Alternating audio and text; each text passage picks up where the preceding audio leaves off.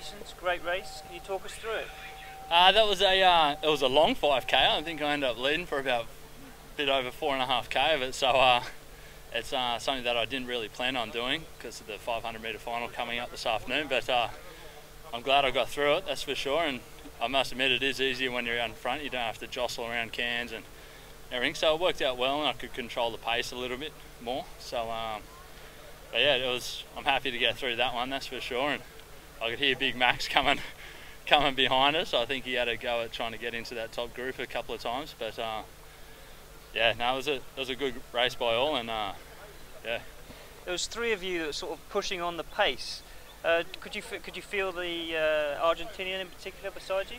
Yeah, he had a go at going around a couple of cans. He took a couple of leads just there.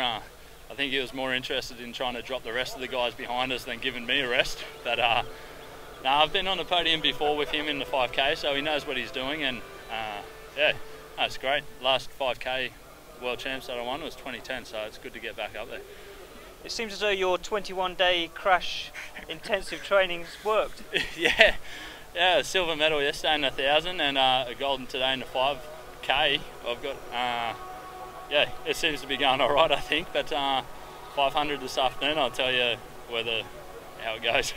You also just recently had a little child, I believe, so you are under a bit of pressure there as well? Yeah, after World Cups I came home and had a little baby boy Nixon, so he was 7 weeks old on Friday. So I'm absolutely ecstatic, and coming to these World Championships I was absolutely content with the World Cup season already, and then going home having a baby boy, and now everything's just a bonus, so it didn't really matter, and it seems to work out all right, so yeah, I'm really happy. And how will you try and rest up between now and 500 metres? Yeah, we'll get up on the podium first and then go for a long warm down and try and get as much food into me as possible, and try and rest up. It's definitely going to sting this afternoon, there's no kidding about that, and racing against Renee, for example, as well. He's going to give it a good crack this afternoon, so it's going to be well, Renee and the rest of the other 7 guys, Peter Gellner as well, so it's going to be really tough. All right, congratulations, and we look forward to seeing you on the podium. Thank you.